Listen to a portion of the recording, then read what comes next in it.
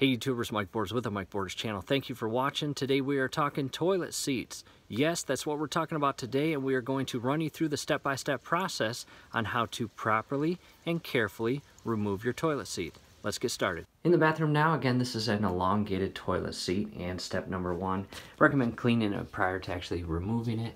However, these plastic caps here, be very careful. It looks like the previous person, whoever installed this, broke this tab.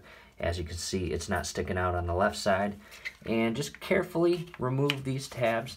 Again, that one's broken, and we can just carefully shift this cap up. As you can see, it's a flap, and inside here is a T-bit.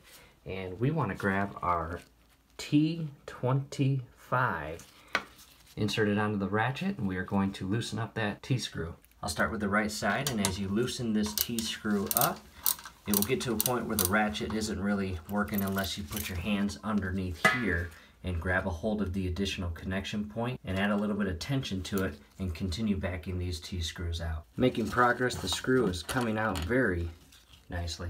We'll set that aside. Now to the left side, we'll go ahead and remove the additional T-bolt.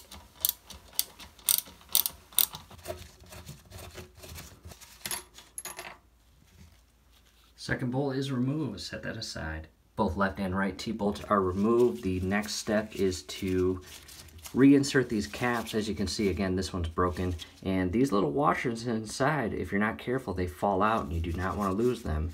So again, secure the caps back in place.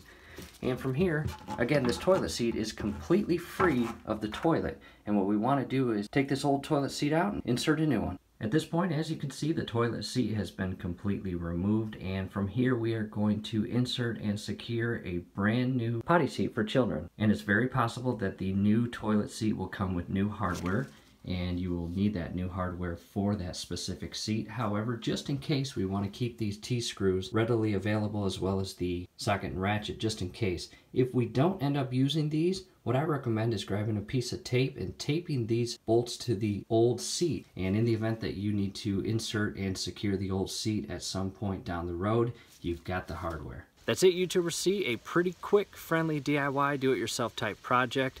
And at the end of this video, in the event that you are curious or you want to install a child or toddler potty seat for training, we are going to run you through the step-by-step process on how to do that. So again, at the end of this video, there will be a video link to click. That's it. Do us a favor, below the video, you will see that thumbs up icon. Click on that, like the video, subscribe to the channel. Every video that we upload, you will be notified.